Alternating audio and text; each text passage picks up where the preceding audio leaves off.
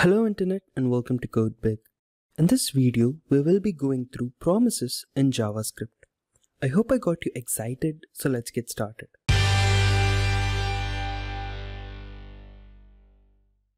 Welcome back guys. Maybe you're new to web development, trying to pick up on the latest front-end technologies, or you're a seasoned web developer and you don't fully understand the concept of promises. This video is for you. So, without wasting any time, let's get started. Promises in themselves are not too complicated, but it can be a little hard to break into them. This is because promises are their own design patterns and they don't usually play along with the traditional patterns that we are used to. First, let's look at what is a promise.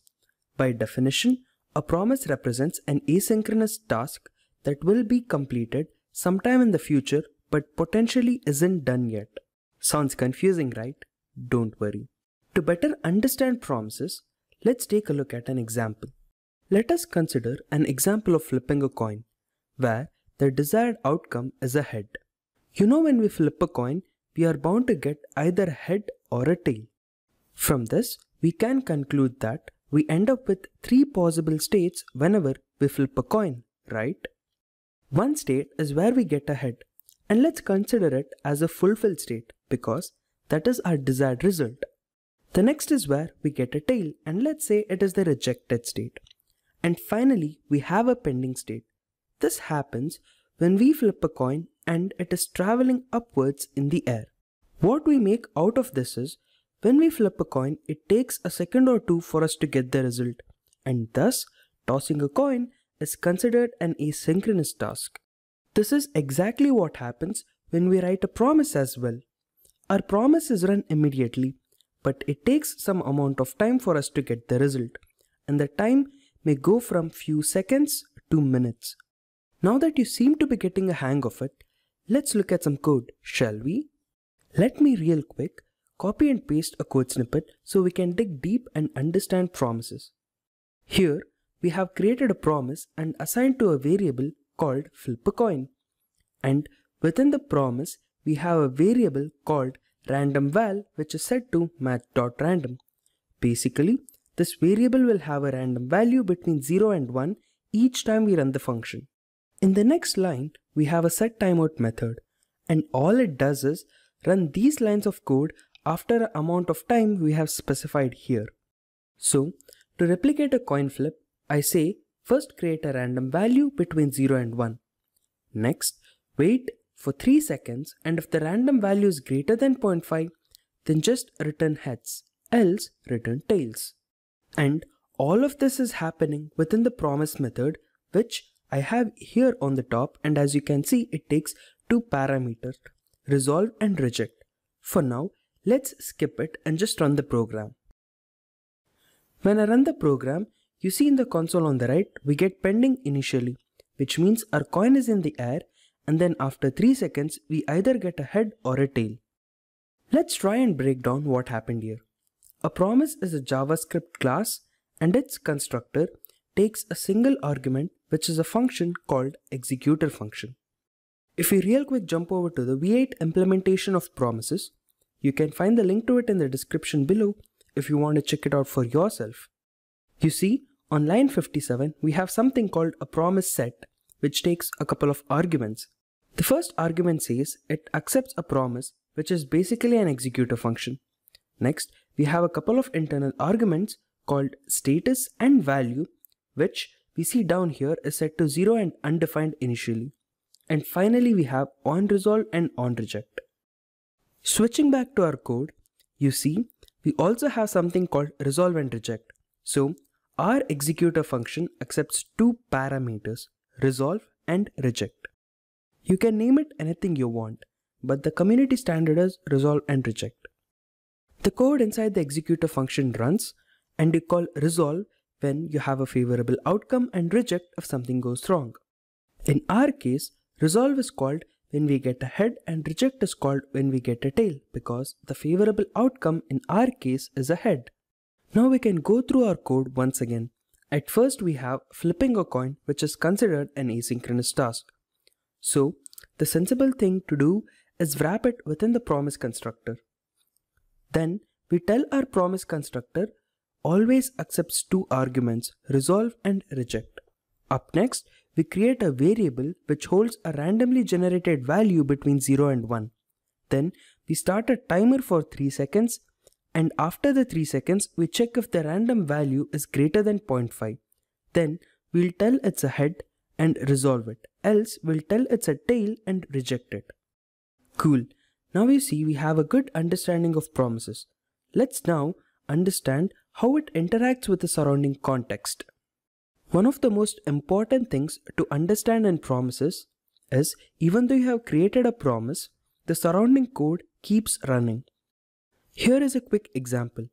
So in the updated code snippet, what I have done is added a couple of console logs, and let's just go through them once. So at the very beginning, we have a log that says, I'm about to flip a coin. Then we have our promise which prints the result, and then we have a log that says I have flipped a coin. When I run it, see what happens in the output on the right. At first, we get I am able to flip a coin, and then we get I have flipped a coin, and after that result of the coin flip. Got confused?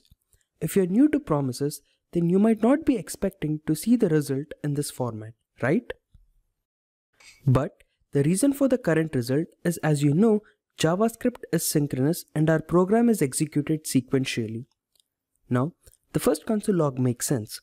Next, what happens is our promise is run, and since it is asynchronous, a timer is triggered, and we're not specifically telling our code to wait till we get the result from our promise. What happens is the very next line of code is executed, that is the last console log, and after that we get the result from our promise and we just display it on the screen. I know, the next question on your mind is, how are we waiting for the promise to finish? If you notice the code snippet, we haven't discussed this section of the code till now. So let's look at what that does. At first we have flipacoin.then. Then is a method on the promise that takes a callback function that will be run after the code inside the executor function of the promise calls resolve. Similarly, the catch method on the promise takes in a callback function that will be run after the code inside the executor function of the promise calls reject. So we know the variable flipacoin is a pointer to our promise, and we are chaining the then and catch methods on the promise to handle the resolve and the rejected case. As you see in the callback for both the then and the catch method, we are just console logging the values that we get from the resolved and the rejected, that is heads or tails. Along with these, we have one more method available that we should use to chain onto our promises, that is finally. This one is a bit different because it is run every time our promise has finished, either the resolved or the rejected state. Looking at the code, you can see that we have chained finally, and in the callback logged this is always run, and if I hit enter, you see we get the outer context console log, and then we go inside and wait for the promise to resolve or reject, and then whatever is the outcome, we see this is always run at the console at the very end. How cool is that? You think it might make no sense to have a finally method, right? But in real life, we will be using it to do calculation regardless of the outcome of our network calls. Now that you have a solid grasp of promises, you might be wondering why your colleague or your friend always told you to stay out of writing asynchronous calls or glorified it as callback hell. The truth is, writing asynchronous calls are easy, but handling them is a bit difficult if you do not know how to do it properly though.